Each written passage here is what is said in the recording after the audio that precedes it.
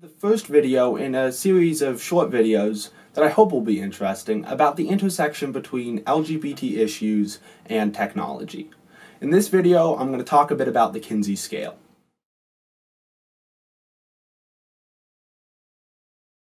What is the Kinsey scale anyway?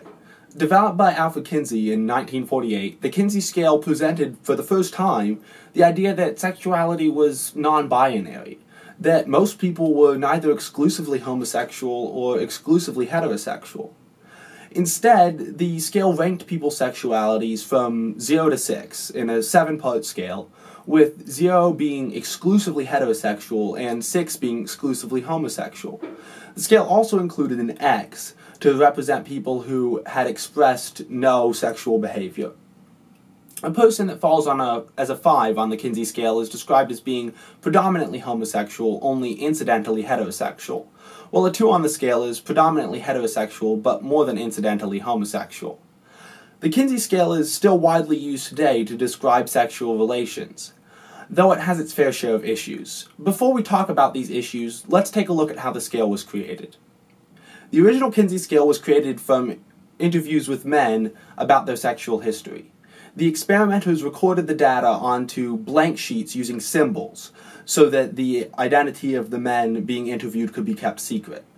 The data was then transferred onto punch cards and fed into a computer for processing, a technology that was pretty revolutionary at the time and allowed researchers to process the data much more quickly than they would have been able to do by hand. Some flaws in the Kinsey scale are easy to identify. The scale doesn't take into account multiple genders or a lack of genders. The scale doesn't consider that people's sexual history might change over time, or that people might not be happy with their current sexual history. But I think the biggest flaw in the Kinsey scale is much harder to identify. The fact that the scale uses quantitative methods to answer what's really a qualitative question. Quantitative methods measure quantifiable data.